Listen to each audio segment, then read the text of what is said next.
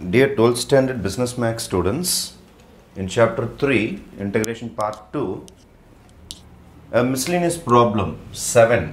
A company requires f of x numbers of hours to produce 500 units. 500 பொருள் தயாரிக்கிறதுக்கு ஒரு 500 car தயாரிக்கிறதுக்கு இதுதான் உங்களுக்கு ஏற்படுற டைம். இதான் டைம் ஃபார்முலா. இவ்வளோ மணி நேரங்கள் ஆகும். Find the number of hours required to produce additional 400 units. இன்னொரு 400 கார் எக்ஸ்ட்ரா தயாரிக்கணும்ன்றாங்க. ஃபர்ஸ்ட் 500 கார் தான் சொன்னாங்க. இப்போ இன்னும் எக்ஸ்ட்ராவா அடிஷ்னலாக இன்னொரு 400, அப்போ 900 கார்ஸ் தயாரிக்கிறதுக்கு எவ்வளோ டைம் ஆகும் அப்படின்னு சொல்லிட்டு கேட்டிருக்கிறாங்க.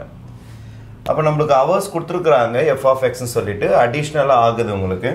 அப்போது அடிஷ்னல் ஹவர்ஸ் எத்தனை ஹவர்ஸ் ஆகுதுன்னு கண்டுபிடிக்கிறதுக்கு நம்பர் ஆஃப் ஹவர்ஸ் கண்டுபிடிக்கணும் அப்படின்னா இன்டகிரேஷன் சாதாரணமாக உங்களுக்கு 500லிருந்து இப்போ எவ்வளோ எக்ஸ்ட்ரா இருக்குது, இன்னொரு 400 எக்ஸ்ட்ரா இருக்குது. அப்போது 900 யூனிட்ஸுக்கு போகிறீங்க. 500லேருந்து 900 யூனிட்ஸுக்கு போகிறீங்க. நம்மளுடைய ஃபங்க்ஷன் கொடுத்துருக்குறாங்க எஃப் ஆஃப் எக்ஸ் டிஎக்ஸ். அப்போது இந்த ஃபங்க்ஷன் இருக்குது பாருங்கள், நம்பர் ஆஃப் ஹவர்ஸ். இந்த ஃபங்க்ஷனை ஒரு வாட்டி இன்டகிரேட் பண்ணிங்கன்னா 500லேருந்து 900 வரைக்கும் எத்தனை ஹவர்ஸ் எக்ஸ்ட்ரா தேவைப்படும் தெரிஞ்சிடும். ஏன்னா எஃப் ஆஃப் எக்ஸ் என்பது உங்களுக்கு நம்பர் ஆஃப் ஹவர்ஸ் தான் குறிக்குது அப்படின்னு சொல்லியிருக்கிறாங்க. ஃபைன். அப்போது integration of 500 to 900 F of எக்ஸ்னா 1800 X power minus 0.4 dx. 1800 வெளியில் எடுத்துடலாம். 1800 வெளியில் எடுத்துட்டிங்கன்னா உங்களுக்கு 1800 கான்ஸ்டன்ட் வெளியில் எடுத்துருங்க. மல்டிப்ளிகேஷன் இருந்தால் வெளியில் எடுத்துடலாம். இங்கே 500 மேலே 900.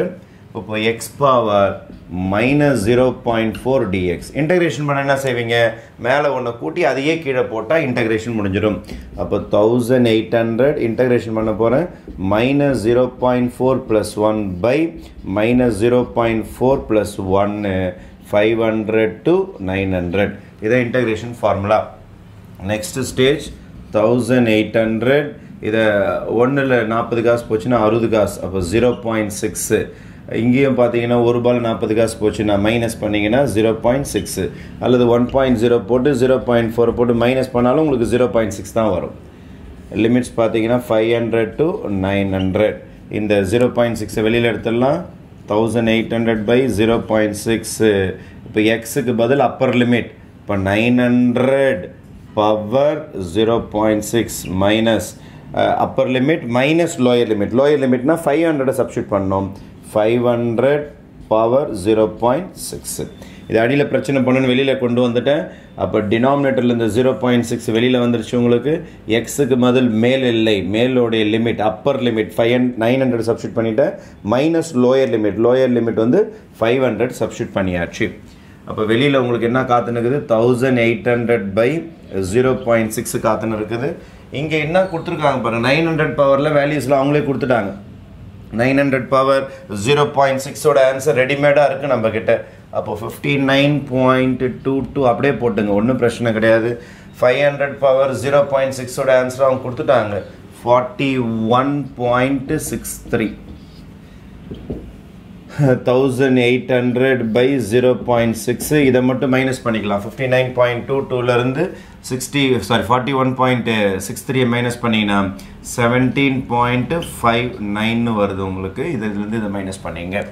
மைனஸ் பண்ணி முடிச்சிட்ட பிறகு நீங்கள் கேல்குலேட்டர் எடுத்து 1800 into 17.59 டிவைடட் பை 0.6ன்னு போட்டிங்கன்னா உங்களுக்கு 52,770 hours அப்படின்னு சொல்லிட்டு ஆன்சர் வரும். 52,770 hours. இதுதான் உங்களுக்கு ஃபைனல் ஆன்சர். நீங்கள் கால்குலேட்டர் எடுத்து ட்ரை பண்ணி பாருங்கள். 1800 into 17.59 டிவைட் பை 0.6 போட்டிங்கன்னா 52770 சொல்லிட்டு உங்களுக்கு ஆன்சர் கிடைக்கும். Okay, thank you.